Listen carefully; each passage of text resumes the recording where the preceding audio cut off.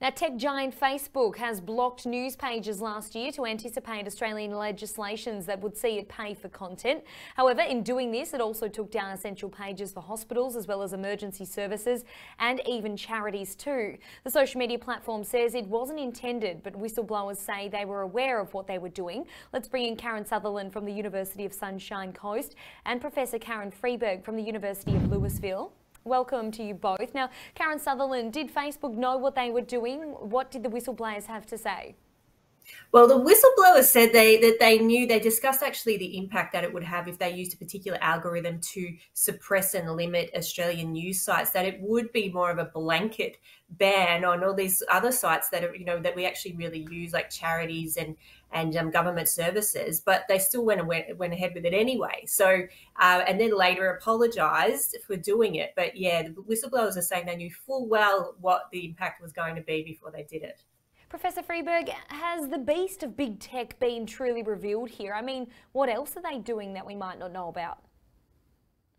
Absolutely. That's one of the biggest concerns that we have even here in the U.S., but also it's a global issue, along with transparency, looking at what we are actually seeing come across our feeds. Is it what we want to see? Is it something that needs to be changed? But I think also the biggest concern that we have is censorship and data privacy and protection. And so all of these issues are coming to light. And I think big tech, including companies and platforms like Facebook, have a responsibility to be transparent and upfront with what they're doing. And so I think the global conversation is happening at an escalated rate on all of these issues. Karen, I mean, this here is a very serious issue because when this happened, it blocked emergency service pages, healthcare pages, people's access to help. This is extremely detrimental to people's health and well-being and safety. Will they be held accountable for this?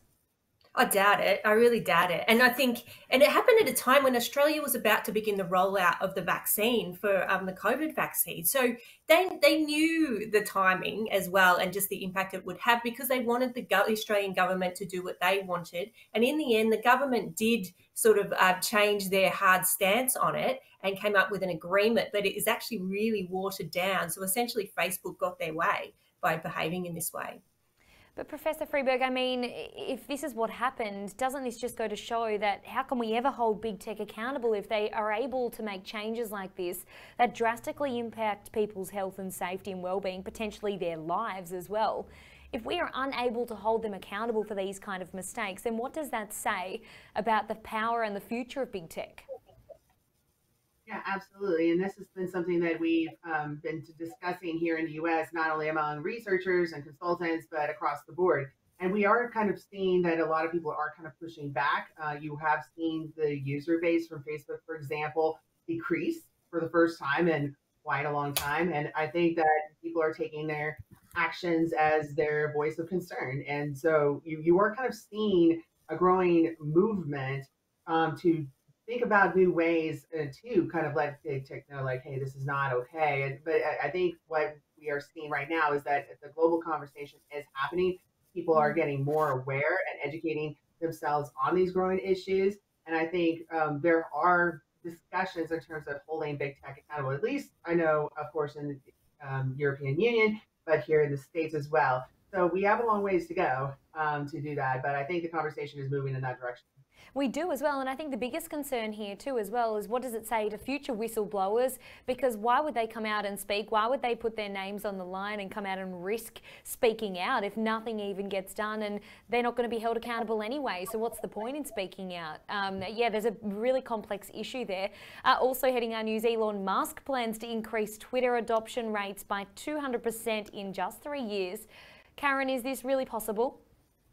I say good luck. And I look, I mean, and I'm speaking from an Australian's point of view. Twitter isn't, it's used here, but it's not one of our most popular platforms. So I'm not sure how much of that user base would actually come from Australia. But from looking at some of the tactics that they're proposing in this strategy, they're saying things like advertising and subscription. But I mean, will people pay for Twitter? Will the current features be rolled back so much that people who are heavy users will have to pay in order to have experience what they have now and maybe a little bit more. So I think they're the questions that we'll ask. You know, I mean, it would have to be pretty enticing to bring more people over to Twitter when there's other free platforms like TikTok where their user numbers are growing so much, you know, by the day. It'll be very interesting to see what sort of tactics are used to try and actually meet this target. I'll wait and see. I'm very interested to see what he's going to do. Professor, what do you think about this news? And I guess I also want to get your thoughts on Donald Trump potentially making his way back onto the platform as well. That's news today. Yeah, absolutely. And so I agree with Karen. I actually had a chance to spend my sabbatical a few years ago in Australia, and that was one of the things that she shared is Twitter was not a dominant platform down in Australia.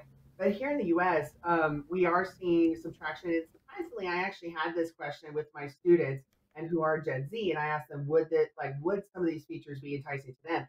And the one that came up as being very enticing, they'd be like, oh yeah, we would fully be on this platform, would be the verification aspect, like being able to have that check mark saying, yes, we are verified, because that is kind of a status symbol for them, that they're able to say, yes, this is me, this is, you know, what I'm able to do.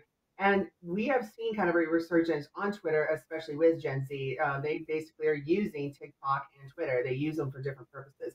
So for the younger generation, there is that interest of kind of having additional features. But I think, you know, with Dr. Sutherland, time will tell. I'm curious to kind of see, like, will it be 20%? Oh, no, 200%, excuse me, increase? It might be a little bit, it might be not. And so it really, I wish we had a crystal ball to kind of see where we're going. But Elon Musk does have a history of building things rapidly. Yes. So it'll be fun to see how it goes. Professor Karen Freeberg and Dr. Karen Sutherland, thanks for your analysis today. Appreciate your time. Thank you. Thank you so much.